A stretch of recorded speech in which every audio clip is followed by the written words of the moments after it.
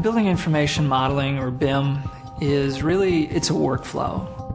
The entire team is the Miron construction organization, our design partners, who would be the architects and engineers, and then also the owner. So we have to have all three of us as one partnership.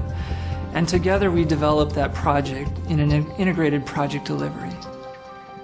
As we build this model, they get that virtual tour, so they fully understand what is happening with the finishes inside that model.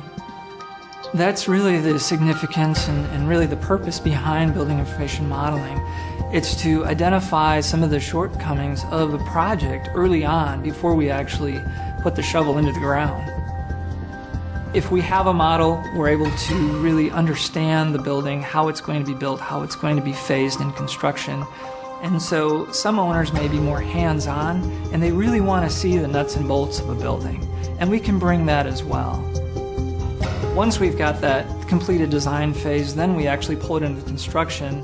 But really it's making sure, ensuring that the owner fully understands what they're going to be receiving from the entire project. We've all heard that a picture is worth 1,000 words.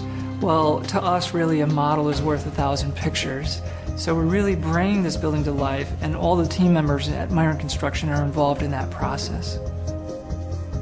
Building information modeling inside of Miron Construction is really a new way of doing business. It's been a change for us. We're a 91-year-old company, and now we have all this technology and the investments that have gone into the technology that really do help us communicate and collaborate much better than we were ever able to do before, and to visualize, to see buildings, to understand buildings.